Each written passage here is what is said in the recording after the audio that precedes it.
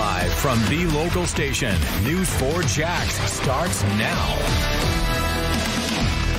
800 people are now hospitalized with COVID-19 here in Duval County as local doctors and politicians both stress the vital importance of getting vaccinated. The message is even more blunt, however, coming from those who are now in intensive care and are wishing they had received the vaccine. Stay safe, protect each other. We're in it together, so that's the only way we can beat this is everybody as a group. Today, Governor DeSantis also said the key to stopping this surge in hospitalizations is to step up the statewide rate of vaccinations. And right now, about 48% of Floridians are fully vaccinated. News 4 Jax reporters Jim Piggott and Scott Johnson are covering local hospitalizations and the push to get the vaccine in more arms. We begin with Jim, who spoke with that patient you just heard from in the ICU. For me, this is an experience, being on the ICU and meeting this gentleman inside this room. This is James, who has COVID and wants to tell you something.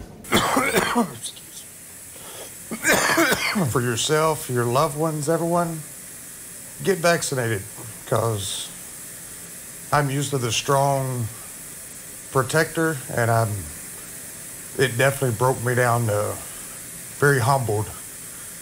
This virus it's nothing to joke about. James Owen, like many of us, thought he wouldn't get sick, but from his bed at UF Health North, the 41-year-old told me how he ended up here in intensive care. We had a 4th of July party, and the 5th I got sick. Now, 17 days after the party, James is here. His wife is also ill, but not hospitalized. I'm doing much better now.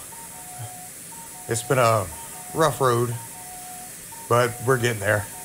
And James is far from alone on this ward. It's been rough for him and other patients, and for the staff as well. Caitlin Thompson is a registered nurse in the ICU. We're tired, we're exhausted as a staff, as a healthcare facility. Our patients are younger, they're sicker. Her colleague, Anita Wall, agrees. These people are in the prime of their life. These are hardy, healthy people. And, you know, I've had folks that are saying, I just didn't think I would get that sick because I'm healthy. You are until you catch COVID. James echoes that belief. After the party on the 4th, he thought it was just a hangover until he had trouble breathing. At first, I thought I could take care of it myself at the house.